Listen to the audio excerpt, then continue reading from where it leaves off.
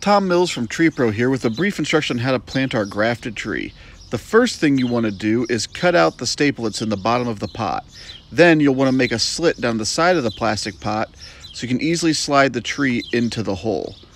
The hole needs to be about 12 to 14 inches deep. And as you see here, I'm sliding my hand right in there with the root system and all.